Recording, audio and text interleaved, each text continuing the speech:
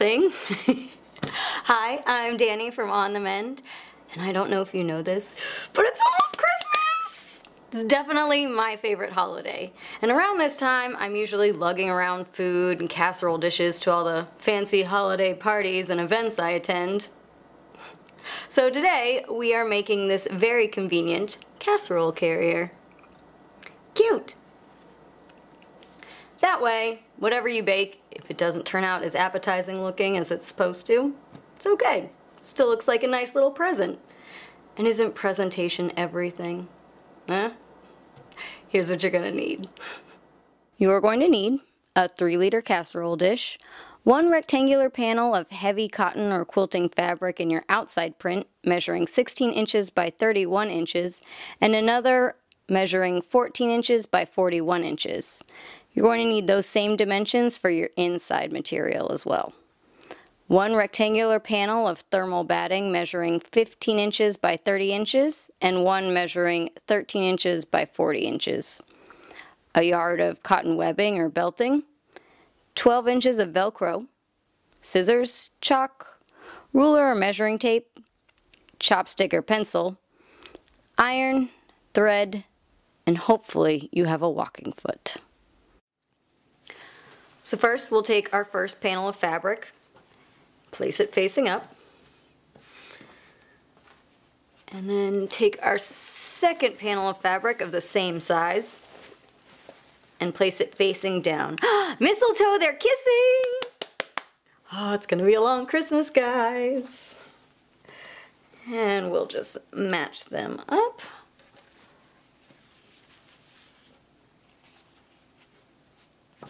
And then we will take our batting and place it right on top of that. So there should be 1/2 inch of fabric showing all the way around. And then we will pin it on the batting. So make sure when you're pinning all the way around to leave a 4 to 5 inch gap so we can flip it right side out later. So now we're going to sew all the way around on the batting using an 1/8 of an inch seam allowance. Don't forget to leave that gap so we can flip it inside out, right side out. It's inside out right now, right? God, I hope so.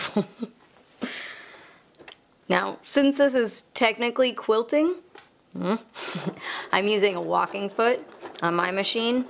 It makes things so much easier. I highly recommend it.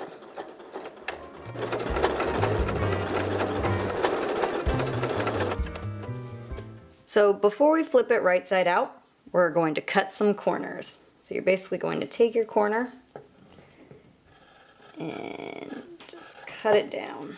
And I like to do a couple more little slits. And we do this just so it lays a little bit better on the corner, so there's not all that extra material bunching it up. So for this last one, where I have the opening, I'm not going to cut the notches because we're going to need that to tuck in to sew our seam. Now we're just going to reach in and we're going to flip this out. It's like a magic trick. It's Christmas magic. Eventually. And here is where we're going to need our trusty chopstick.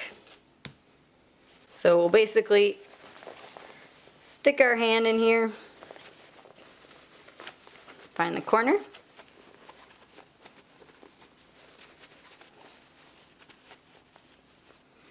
and then you're going to stick your, we're going to stick our chopstick in there and force that corner out as much as it can. So that way it lays flat. Now we're going to do this to all 4 corners.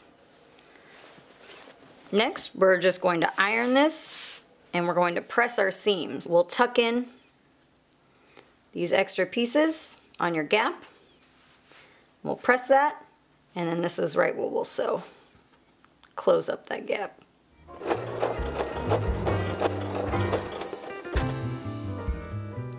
Alright, now that we've closed this gap, it's time to quilt. Now you don't have to do this It's more for aesthetics. I think it looks a lot better this way. If you're like super stressed on time, like Dani, this was supposed to be a gift and it was supposed to be wrapped like yesterday, you're fine. They won't know. I'll know, but they won't. So basically, we're just going to sew straight lines down the panel with 2 inches in between. I have this handy dandy walking foot with a lever here that shows me right where to sew. And if I have all these gadgets, I might as well use them, right?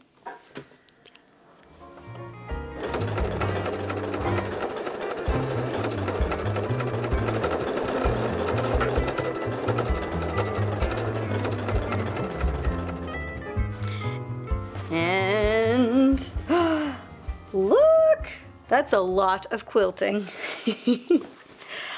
All right, everyone, you know what's gonna happen next. We're gonna have to do the exact same thing to the other panels. Fun. Merry Christmas. Let's get to quilting. You can do it. I'm done. I did mine. No? Okay. I'll do it, just like I do everything around here.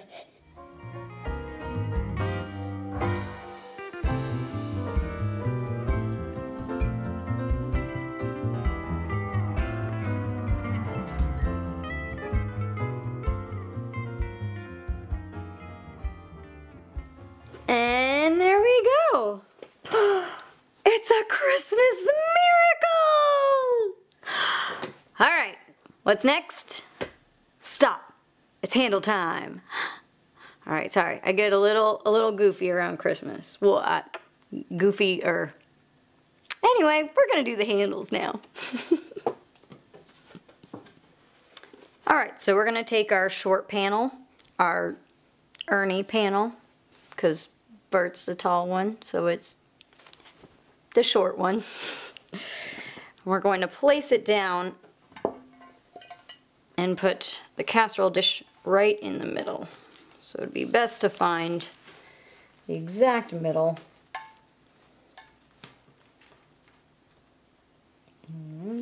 Not bad. So that way, when you fold it over, it's exactly where you want it. Next, we're going to take one side, fold it over, and we're going to make 2 marks. These are going to be where you're going to put your handles. So go right here, right at the top, and right here, right at the top. This is where we're going to stop sewing. Do the same for the other side. All right, let's get those handles going.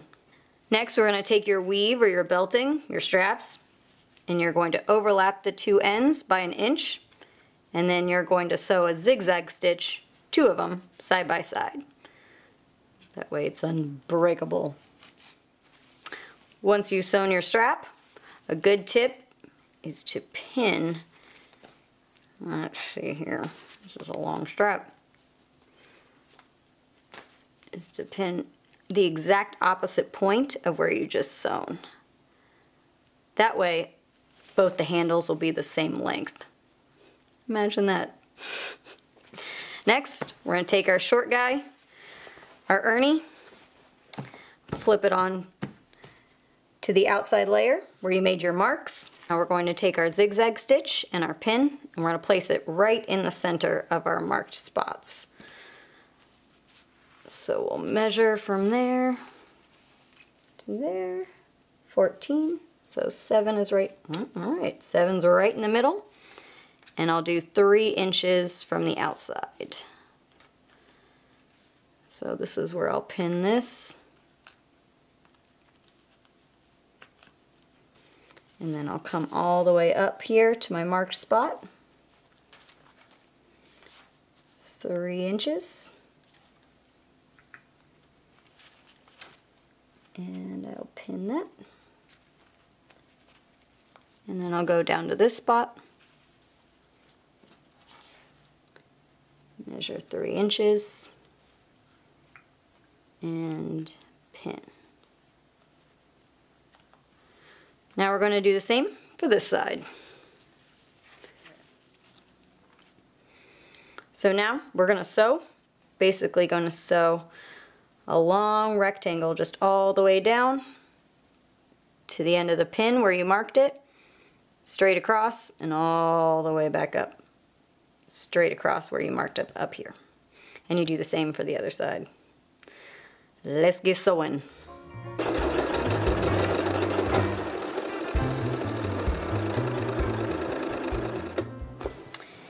And there we go. We've got our handles. It's a stingray. I don't know why I turn everything into animals. I do that, whatever. Next, we're going to attach our two pieces together. I need my Bert to my Ernie. Where did I put it? So, you're going to take your guy with the straps, little shorty, lay it strap side down, and then you're going to take your long one, and we'll fold it in half. We're going to place it directly in the center, measure each side, make sure they're all equal. And then once we have our center, we'll unfold this and we will pin it. We're basically going to sew big square all around where the panels overlap. Then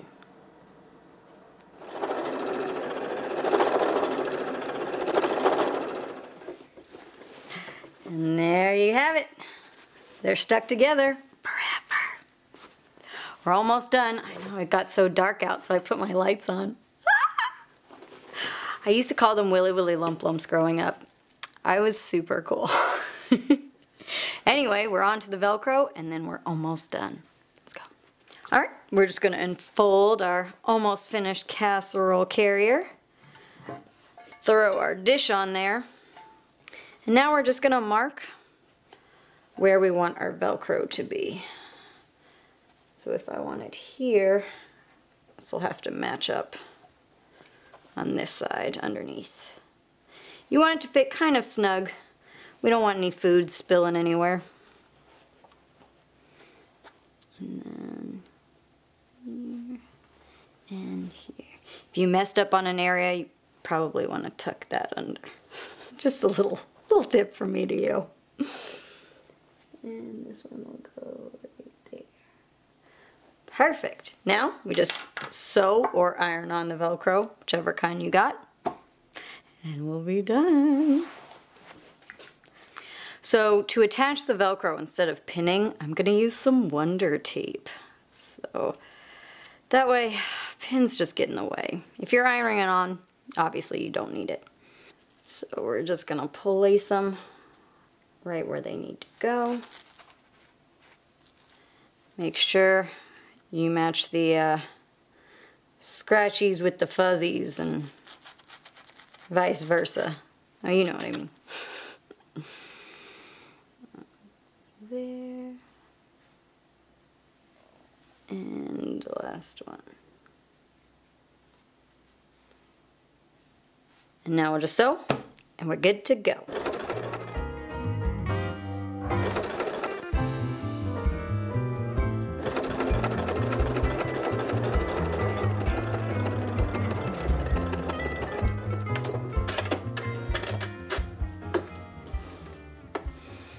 And there we go. And alrighty, Rudolph, she is done. Just unfold it. Make sure our dish fits in here. It's always a little bit of a gamble. One in, one in. There. Like a glove. And there we go. We are all ready. Now all I need is some food in there. I don't know, maybe some Christmas cookies or ooh, mac and cheese or mashed potatoes. You know what? I need to eat. So I will see you next year. And from me to you.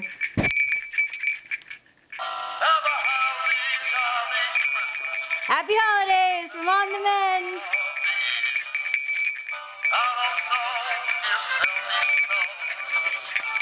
Oh, he's not doing so well.